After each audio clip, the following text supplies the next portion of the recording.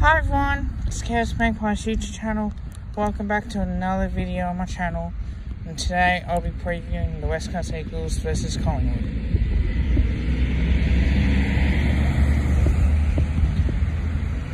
Alright, so how I'm doing this is pretty simple. For those who attend Magpies, hello.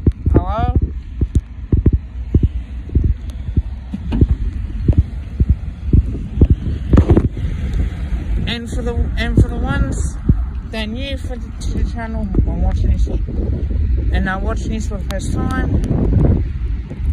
welcome and thank you for watching. Please drop a like, please drop a comment and a subscribe. It means the world to me if you like the videos I'm making. Because this video that I'm making today, I'll explain how I do previews. Okay, so when I do previews for Collingwood games, I'll talk about the game itself, and we'll talk about what tends to happen. So, when I do talk, you know why. Okay, so Collingwood and West Coast and Collingwood, it's an away game at Optus Stadium. Big ground, big game, big crowd. The last couple times that we played West Coast, out of 4 times, it's 2-2. If you want to go back to the 2019 and 2018 ones as well, on top of that, we beat West Coast in the 2019 in Perth. We won by a point, and we beat West Coast by a point this time around. Now, I've heard stories that Mason Cox and Will Hoskin Elliott are out, and they're training with their VFL boys. So we'll go straight into it, and I'll do my top 5. Now, my top 5 could be anything but the, match selection, game plan, all this sort of stuff. So, we got labelled dirty pies against the West Coast Eagles. That was an elimination final. We went over to Perth. We got smacked the first time up there, and we won 1 and 2 of our trips down to Perth when we had Geelong up in the hub as well. For that period of time. Now, Mason Cox performed well, Brody Mindcheck performed well back then, so did Jordan De Goey. Since then, there's a little bit of changes to it, but it is what it is at this stage of the season. So, if we win today, tomorrow night, we are 2-3. And we're in a chance to be close enough to being the 8.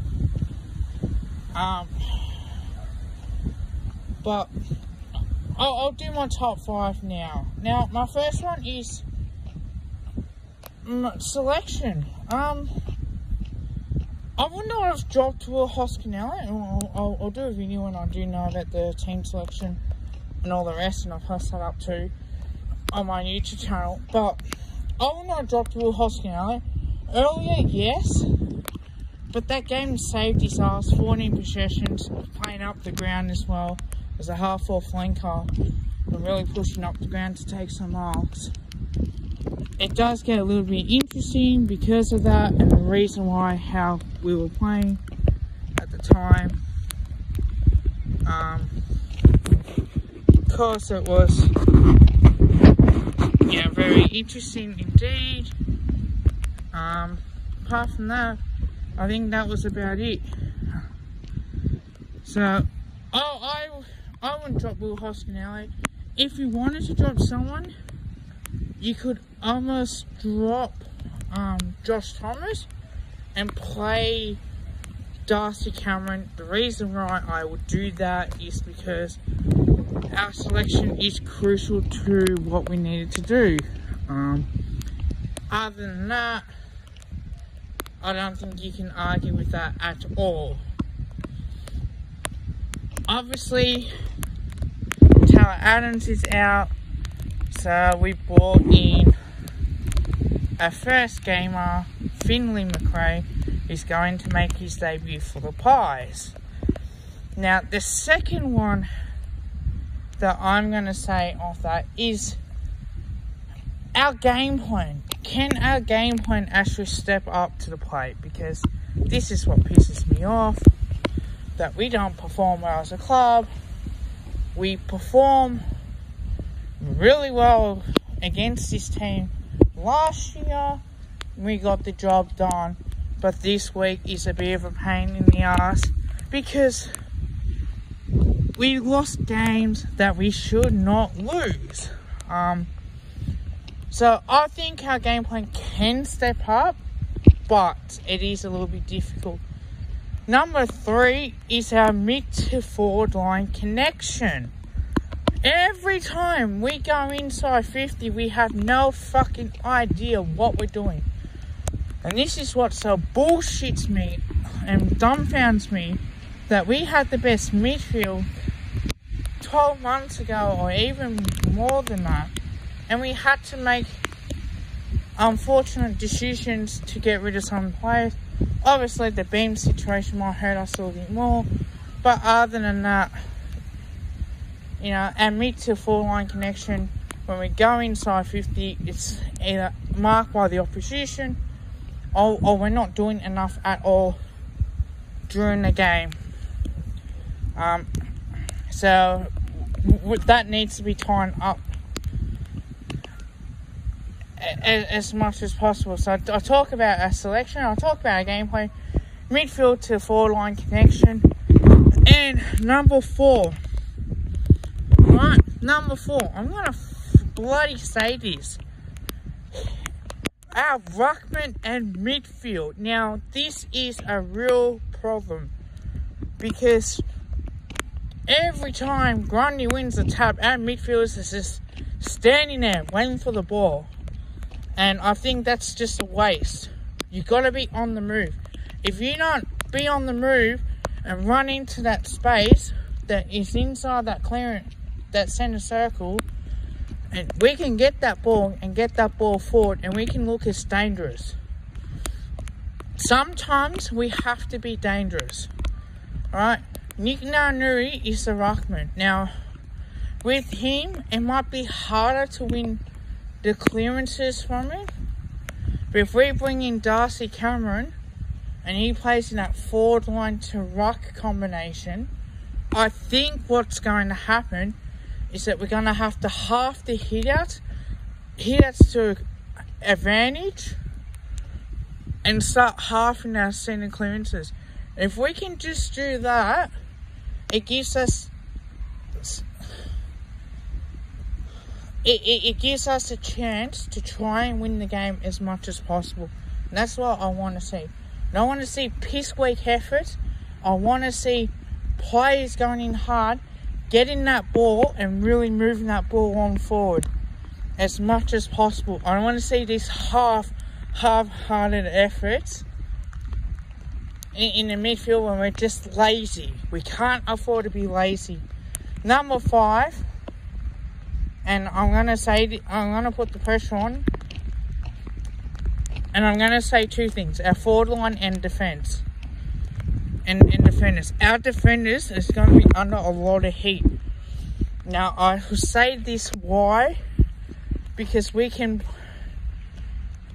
West Coast has got Darling Kennedy and Oscar Allen, the 3 talls. So we're going to have to limit their impact a lot in that forward line and cut dry their midfield. They don't like to tackle. That's one thing I've heard, that they don't like to tackle. There's no effort in them to wanting to put pressure on. The tackling is pretty poor. So if our defenders and our midfielders and our forwards can tackle and put pressure on, we should be able to win the game as much as anything. Our forward line needs to step up and kick some goals. It's not an excuse. We have to make the most of our opportunities in front of goal. Because if we don't, then the pressure is going to build and build and build. And West Coast are a team that can take advantage of the situation, and they can try and get the scores on the board. We have to be switched on for 4 quarters of good footy, because we know what this team is like. They don't want to stop. If we are off a game a little bit, and that hurts our chances later on down the in the game. Now, my tips and predictions. Look, I'll do a video when the ins and outs come out, and I'll do that for you guys. I'm going to say West Coast Eagles by 5 points.